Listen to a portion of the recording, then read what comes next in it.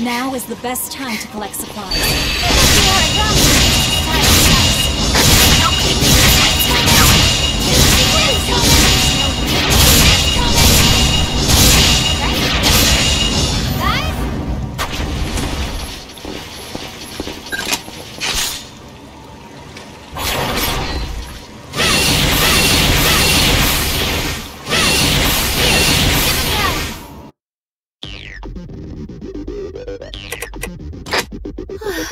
Of course. Lovely.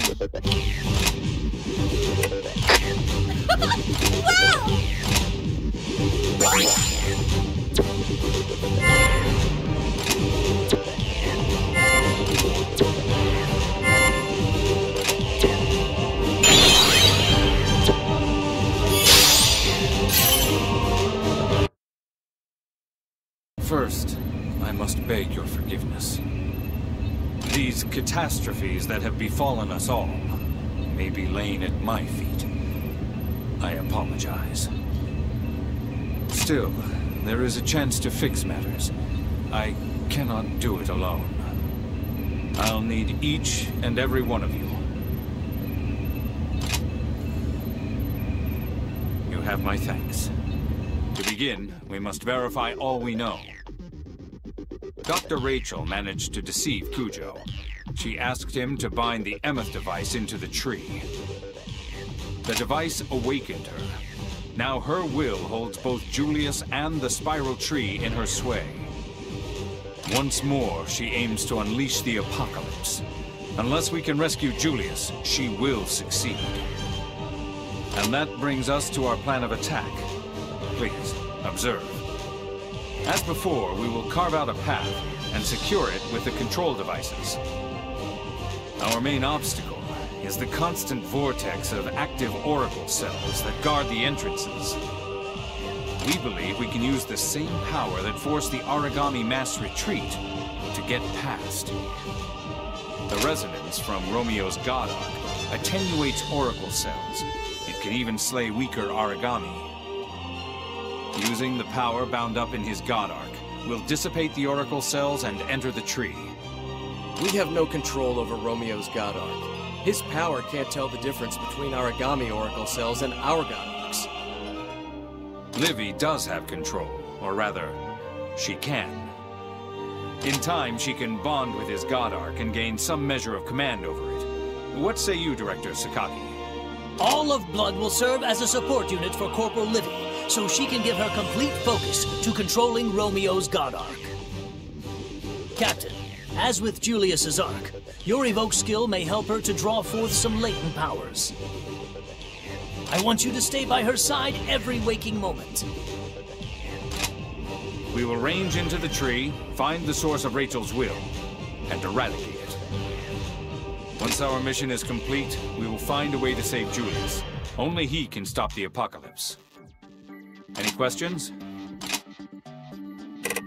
A team dug through Cujo's logs and journal entries. They revealed a mass of unreported meetings with Dr. Rachel. We're still sussing out the details, but right now it seems more than likely she abused his affection for her. Rachel was clever. She brought him into her scheme as a failsafe, to ensure that even if she died for the cause, an apocalypse would rise. Pull it up on screen. As you can see, Cujo secretly installed the Emeth device in one of our control safeties outside the tree.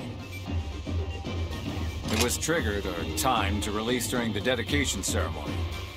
I suspect the Doctor's primary goal was to stall Julius, thus creating a path for Cujo himself to enter. His secondary task was to compile a device that would serve to reconstitute Rachel's will once he had broken free.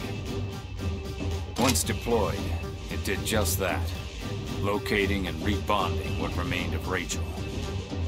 Once the entire construct was under her control, she was able to seek out another source for the apocalypse. I can tell you what I know about the Emeth device. Upon examining Cujo's terminal, I discovered blueprints for a modified version of the device. It began as a form of the autonomous control system developed for unmanned God Arc soldiers. But it can do far more than just that. You see, the entire concept of the Emeth device was Rachel's. It was meant to stall Julius and recompile Rachel's memory once she was consumed by the tree. Romeo's blood power repels Oracle cells. It shuts them down. It affects anything with Oracle cells, right? So God-Arcs and bias factors are just as vulnerable. Precisely. God-Eaters are not exempt. It is a perfect double-edged blade. If we're to stand any chance at all, it is with Livy holding some measure of control over his God-Arc. A few final matters to attend to. We need far more than Fenrir intelligence. HQ, the Far East, and Cradle all are necessary. We'll need outriders in the tree, a secure base camp, and reliable supply lines. What say you? Cradle is well versed in building satellite bases. That should serve. Later on, we'll have Alyssa meet with the old man to figure out the details. We're facing a threat unlike any before. Thank you for all you've done.